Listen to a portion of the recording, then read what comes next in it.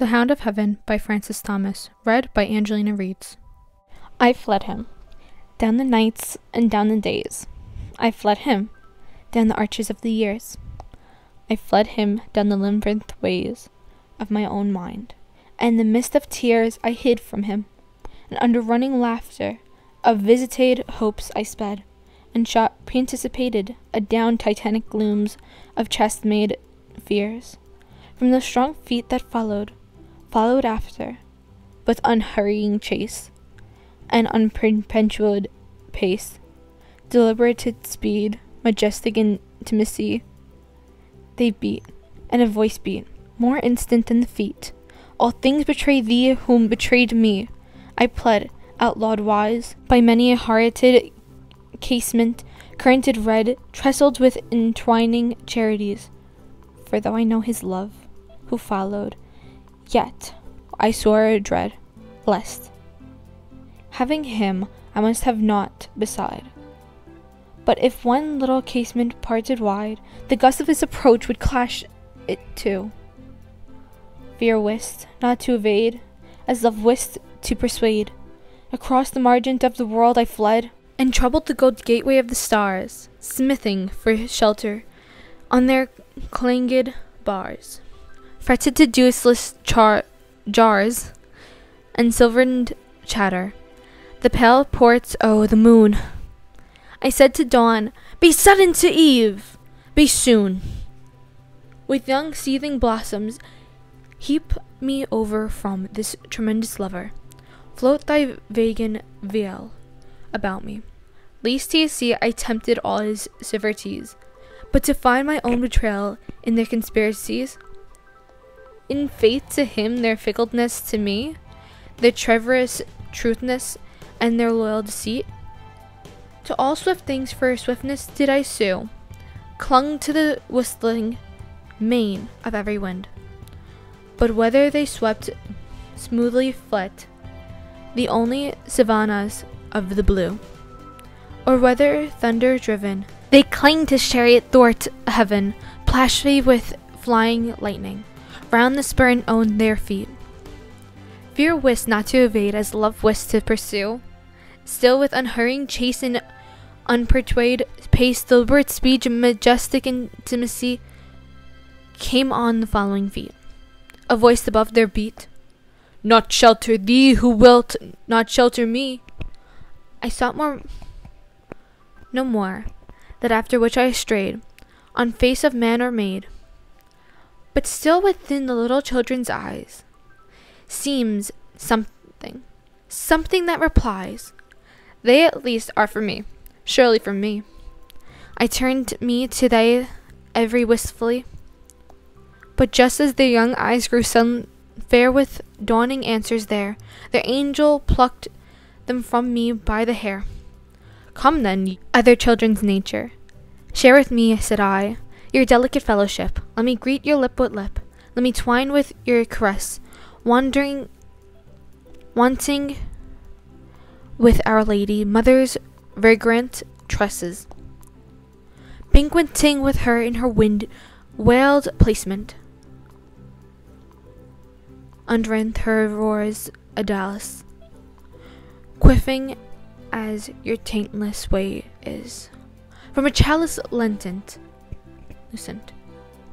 weeping out of the day's spring. So it was done. I in their delicate fellowship was one, drew the bolt of nature's secrecy. I knew all the swift importing on the wilful face of skies. I knew how the clouds arise, spum of the wild sea snortlings. All that born or dies, rose and drooped with, made them shapers of my own moods, or wakeful or divine. With them joyed and was bereaved, I was heavy with the even. When she lit her glimmering tapers round the day's dead sanctuaries, I laughed in the morning's eyes, I triumphed, I saddened with all weather. Heaven I wept together. Its sad tears were salt with mortal mine. Against the red throb of its sun heart I laid my own to beat, and share coming heat, but not by that by that was eased by my human smart. In vain my tears were wet on heaven's grey cheeks, for hey, we know not each other's other say. These things and I in sound I speak, their sound is but their stir, they speak by silence. Nature poor that made cannot slate my drought. Let her, if she would, oh me, drop hewn blue blossoms of sky, and show me the breast of her tenderness. Never did any milk of hers once bless my thirsting mouth. Nigh and nigh draws the chase with unperpetuated pace, deliberate speed, majestic into sea, and past those noised feet. A voice comes in yet more fleet.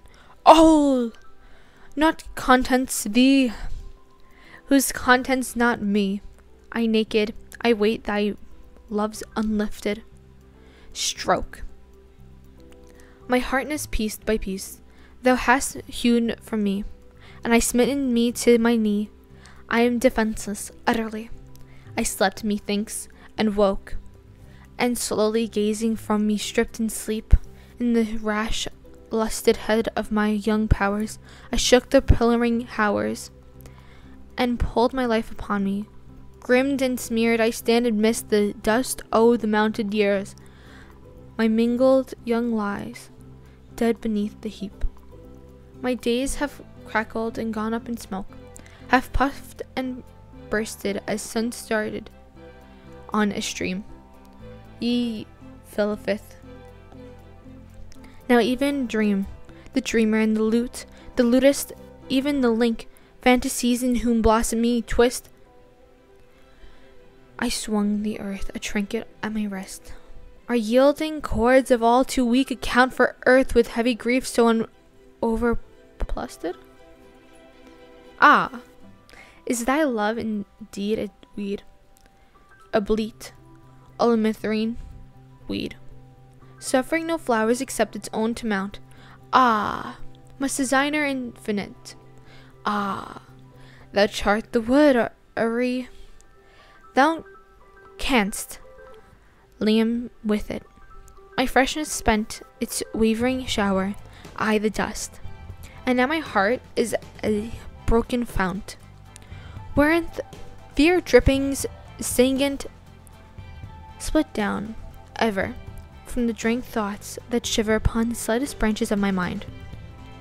Such is what is to be the pupil, so bitter, how shall I taste the rain? The dimly guessed what time it in a mist confounds, yet ever and anon a triumphant sounds from the hidden battles of eternity, whose shaken mist a space unsettle, they round the half-glimpsed torrents slowly wash again.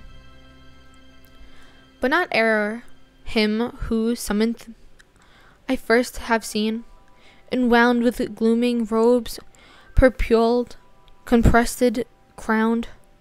His name I know, what his triumphant saith. Whether man's heart or life it be which yield the harvest, must thy harvest fields be dunged with rotten dead? Now that long pursuit come at hand, the bruit, the voices round me like a bursting sea. And is thy earth so marred, shattered and shard on shard? Lo, all things fly thee, for thou floodest me, strange, putest, fiddle thing. Wherefore should any set thee love apart, seeing none but I makes much of nought? He said, and human love need human meriting? How hast thou merited? Of all man's clotted clay, the dingest clot, alack thou knowest not how little worthy of any love thou art. Whom wilt thou find to love ignoble thee? Save me, save only me, which I took from thee. I did not take, not for thy harms, but just that thou mustn't sneak in my arms. All which thy child's mistake, Frances, is thought, is lost. I have stored for thee at home. Rise, clasp my hand and come. Halts by me thy footfall. Is my gloom, after all, shade of his hand outreached caressingly? Ah, fondest blindness, weakness, I am he whom thou seek. Thou drivest love from thee, who drivest me. Hey guys, I really hope you liked the reading The Hound of Heaven by Francis Thomas. That was really good. I'm so sorry for not posting for so long. You know, life is hectic as we all know. So I hope to post more from now on. But I really hope you loved the reading. I certainly loved it a lot. And I hope that spoke to you. I know the way I speak may not be in sync with how others may pronounce the certain words that I pronounce. So obviously just go and read the poem in the description box below. I have it down there, either a link or the whole thing. I think I'm going to put the entire poem now in the description box below. I really hope you love it. I know I love it with all my heart. It's such a beautiful poem. The meaning behind it, everything. Certainly discuss with others or do a quick Google search and find the exact meanings of all the different stanzas and everything within it. I really hope you love it. Francis Thomas was truly a remarkable person considering everything he went through. I may make a separate video discussing his biography and the information you would like to know about him. So I may also link that video in the description box below once I post it. Thank you so much once again for listening, and I truly hope you enjoyed this reading of The Hound of Heaven by Francis Thomas. Have a wonderful day, everyone, and I love you guys. Bye!